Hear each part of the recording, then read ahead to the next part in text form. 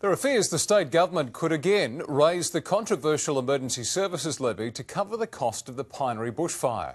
And the Treasurer has done little to allay concerns of a third hike in as many years. South Australians have been slugged with consecutive ESL increases, and today Treasurer Tom Koutsantonis wasn't ruling out another hip pocket hit next year to pay for the Pinery fire. But I'm not going to play this rule in, rule out game, or other than to say every cent that the Emergency Services Levy raises is spent on our volunteers on the front line. Just under half of this year's $19.8 million increase was used to cover the costs of Samson Flat.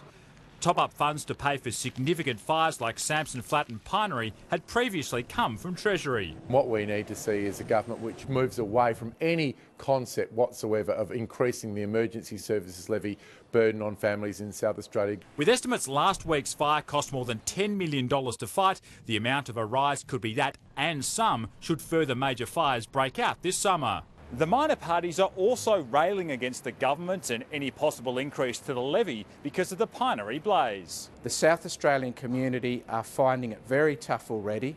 They've protested about the cost of ESL hikes and they don't want another increase. Hostilities spilling into question time. I can't guarantee, Mr Speaker, no more than the Leader of the Opposition can guarantee he'll be in the job come Christmas. I don't rule out a decrease in the ESL. Rory McLaren, 9 News.